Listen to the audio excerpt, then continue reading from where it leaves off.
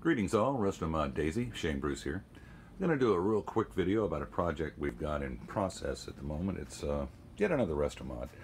This particular gun is a is actually a Daisy model 1938, which is a mid-70s production gun. It is a modern Rogers Arkansas weapon. It's got the high pivot lever, but does have a metal trigger and a metal lever.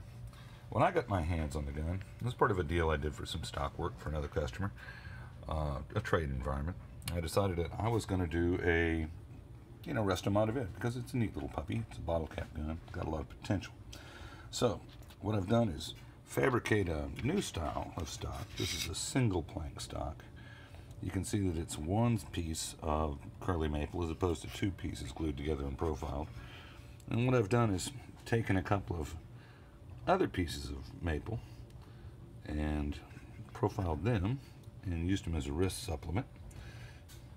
It's not a bad look.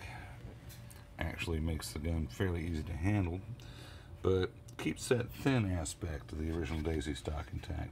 Now this one is cut a bit longer. It's about a 15.5 inch length of pull once it's installed on the weapon.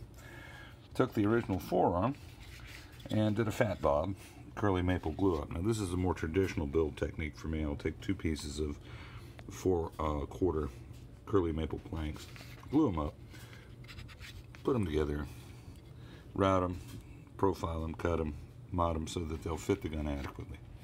So the objective here is when we get done, this little guy in parts and pieces will end up looking like, oh, I don't know, let's see what's in the rack here.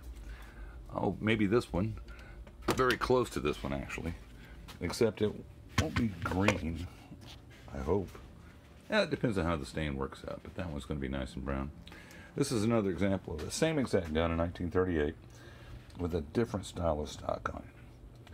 So that's what's going on here at Restomod Daisy, and we'll update this with another video when we get that gun together and ready to ship.